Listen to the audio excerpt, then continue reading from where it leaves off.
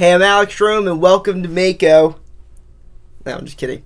Yeah, today, what I wanted to show you was this trick that I've never actually shown in a video, and it's just something that makes my life so much better, so much more fun. It makes making melodies and bass lines and chord progressions interesting, and it's really sick. I'm going to teach you how to make this sort of sound perfect. It's like kind of like a vocal pad, but an interesting ARP style vocal pad.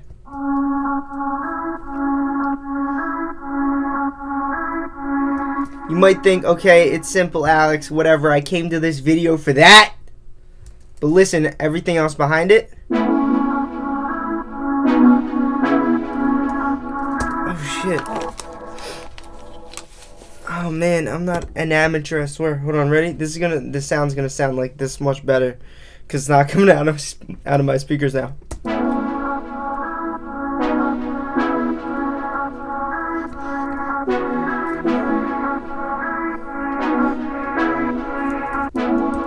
And then it progresses as I go.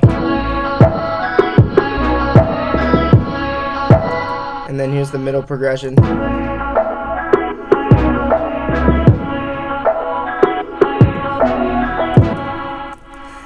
So the point of this vocal isn't to be a melody.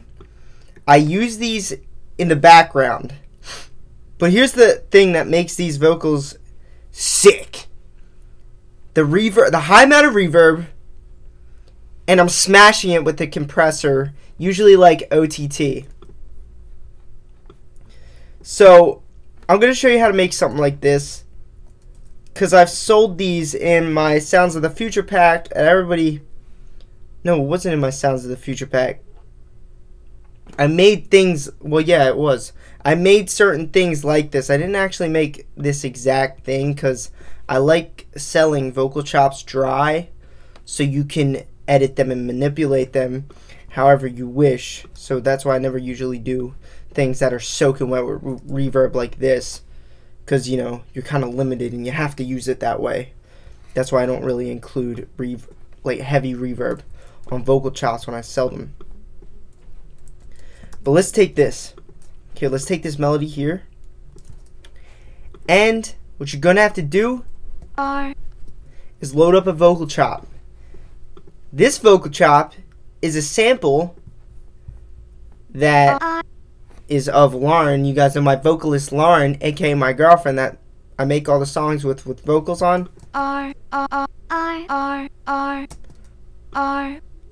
So she's just saying like R. That's weird. I don't even remember recording her saying R, but that's the melody. That's cool. You could leave it like that if you're boring. But we like to spice things up a little bit. So the next step is to add a reverb of your choice. You could add Logic's reverb by all means. But me, I don't like to use Logic's reverb for something like this. Let me tell you why. Because Logic's reverb is a little bit more thin than a reverb that you can find like on the internet, third party. So I like Valhalla Vintage Verb. A lot of people have the brother plugin to this, Valhalla Room. I like Valhalla Vintage. Why? Because it's very heavy and dense. It gets really wide and big, the sound. So you can apply it to anything, and that sound will just be a completely different sound. This reverb is so thick, sometimes I don't even consider it a reverb. My phone's over here. It keeps flashing at me. Sometimes this reverb gets so thick that I don't even consider it reverb anymore. I just consider it a pad, which is crazy. I love when reverb can do that. On the flip side, I don't use it for every reverb purpose because it is so dense. But for this, I like to use it. Here's what it sounds like.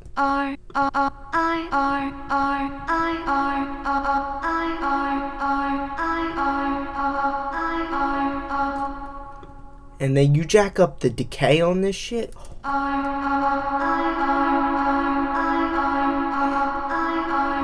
Talk about thick. But now it kind of sounds like the vocal is behind the reverb. To fix that, you use a little thing called OTT. What does OTT do? A lot of people ask me this. An OTT is actually a free plugin. You can look up on the internet. XFER OTT. OTT brings the wet signals or the dry signals, like the vocal chop, and it kind of sits it out in front of all the wet signal behind it. That's if you have OTT applied to both the dry and the wet signal. So you can use this for anything. We slap on OTT with 100% depth. Listen to that compression. Without it. With it.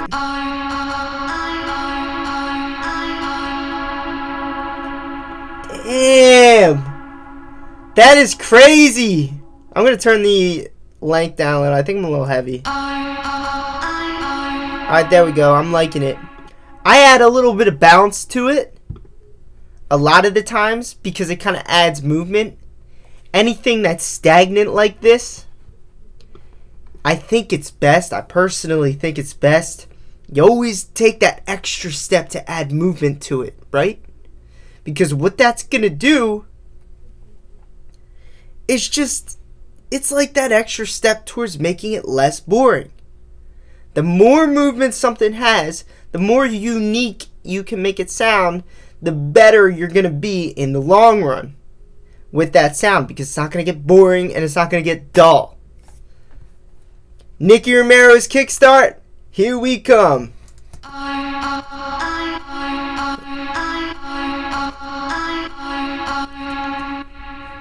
This pad is so versatile, you could add whatever you want to it. You can add whatever bass line you want as long as it's in key and test out the different emotions you can get with it. But we're not done. I'm going to EQ this. Anytime I have a vocal pad that's meant for the background and that's not the main lead, I cut the highs off of it most of the time. And I obviously cut the lows out, but that's like standard practice. We should know that by now. You low cut everything that's not a bass line. So I'm just going to let this flow, and I'm going to cut off all the high frequencies. Why? So it doesn't crash into the lead. Come on, we should know that. And it actually makes things sound like they're farther away. At least a lot of the times.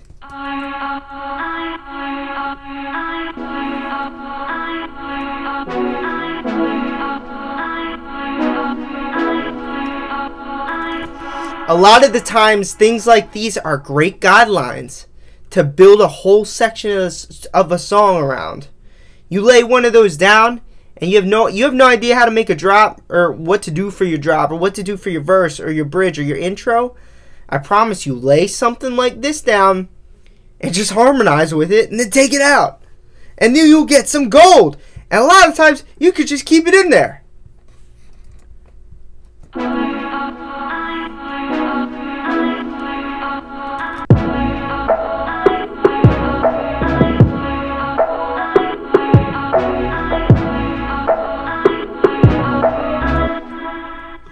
So right here I have a bass line.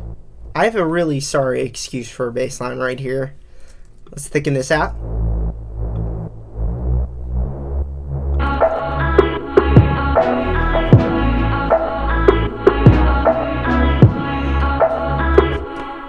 That pad will work anywhere. I never showed how to make that before either. That's just like one of my favorite sounds in the world. You can make it pan from ear to ear. You can make it duck. You can use it in your drops, your bridges, your verses. Record yourself saying R into the mic and make like some weird kooky ass melody with it. Add a lot of reverb to it. OTT it. Duck it. EQ it. And slap it into a song or start a song from scratch with it. I guarantee you won't be let down. that will be sick. If you guys took any value from this video, give me a big old thumbs up. Leave your thoughts in the comment section below. Subscribe here if you're new, and turn on the little bell thing with the notifications. Check out my website, elektronsound.com. I got private lessons on there. I got my sample packs. I have my course on there. We got more courses in the making. And have fun with it, guys. elektronsound.com. Peace out.